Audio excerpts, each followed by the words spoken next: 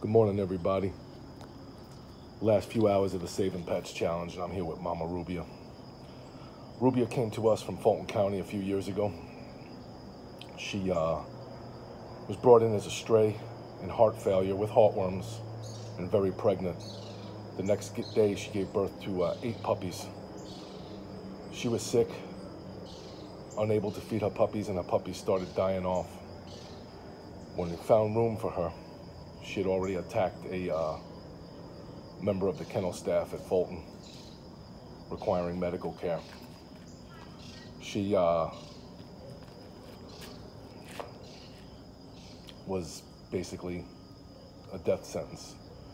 She had 2 remaining puppies after her 6 puppies died off, and we rushed to save the puppies and Mama Rubia. The puppies had pneumonia and they didn't make it, but Rubia made it. So, black pit bull with heartworms and heart failure with a bite history. And this is Forlorn. This is one of the sweetest dogs I've ever had. She can't be adopted because of a bite history, and she can't be spayed because she can't be put under because of her heart. So she's gonna live her life out here. We love her. Are you a good girl? And she loves her dad a lot.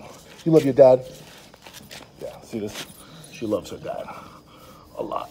She always has. She doesn't do kindly with new people. She doesn't take kindly to them.